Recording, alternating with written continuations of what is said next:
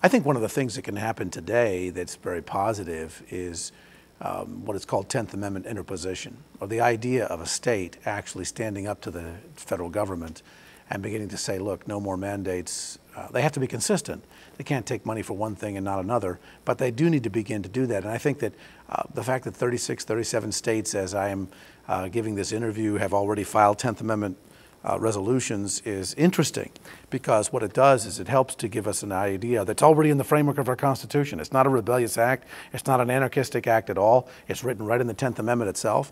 And these individual states are beginning to resist. And I think if that movement actually continues, there's a good possibility there can be a total peaceful resolution to the situation that we face in America, where the form of government appears to have flip-flopped and completely become opposite of what it was originally intended. Where now it appears to be top-down and centralized.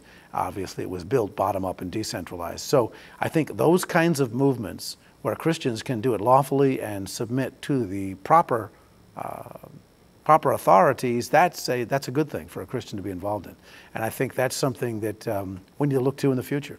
Who knows what God may require of us in the future? But we need to know the past, know the Scriptures, and ultimately know Christ is victor either way.